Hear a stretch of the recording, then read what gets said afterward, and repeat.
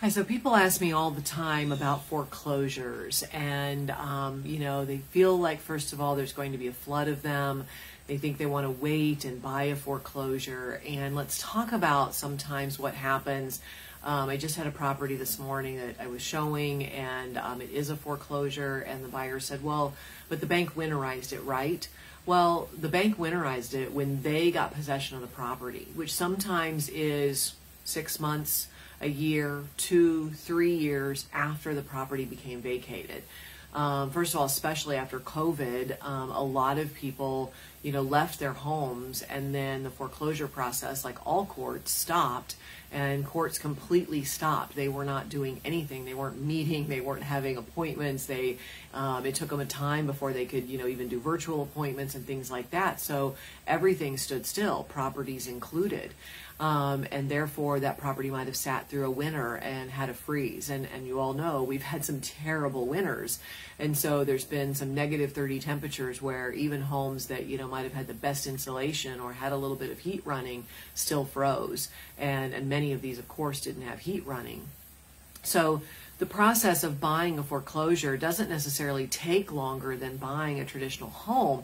However, the process of buying a foreclosure might mean that you're taking that property without any water being on, without heat being on, without any electricity. Most of the time, we'll see electricity on, but there might not be, because there might be some underlying issues. And the bank says, well, we don't know if the well works. We believe it probably does, but we're not going to turn the water on because we already know that there are frozen pipes in the house or cracked radiators or whatever it is, and we're not going to turn the water on to damage the property even further. So therefore, we can't even really tell if the well works or the septic works. So just a lot of the, details that go into buying a foreclosure.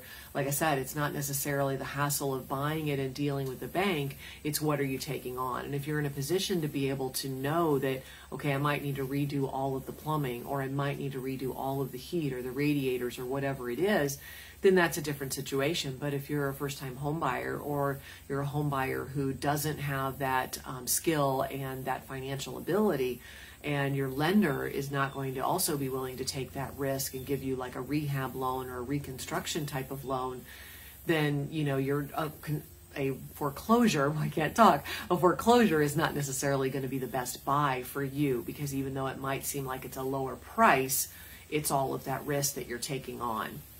So I just wanted to talk about that a little bit, because like I said, a lot of times people come to me and say, hey, I'd love to buy a foreclosure. I'd love to get that investment.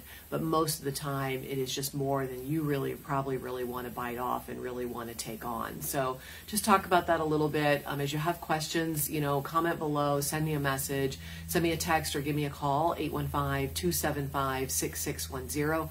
Hope this helps a little bit. I do believe we will see some foreclosures coming in the next year, but I still don't believe it's going to be a flood and going to be, a ton of them that are going to be coming on the market. So we'll talk about this more, I'm sure. Have a great day.